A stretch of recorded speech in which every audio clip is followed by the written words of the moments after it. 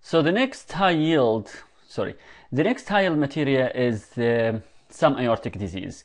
So first you have this ascending aorta, and then you have descending aorta, right?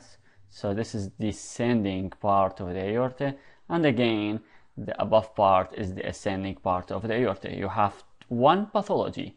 So the pathology here is aneurysm.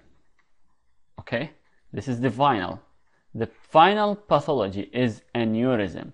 Now, what leads to aneurysm is media problems. So weak media or weak wall means media problem. So here you have a problem in the media. So the problem in the media. Now, two causes for this.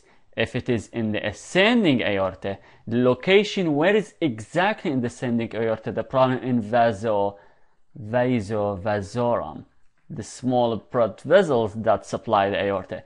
What is the problem in vasovasorum? The disease, this vasovasorum just got collapsed, so the end result is end arteritis, and arteritis obliterans. Hence, arteritis obliterans leads to vasculitis type of problem, and the final thing will be medial wall weakening. This is the ascending part. The descending part below the renal artery, orifice. Descending part below the renal artery orifice. What is the main problem here? The main problem is atherosclerosis. Which part?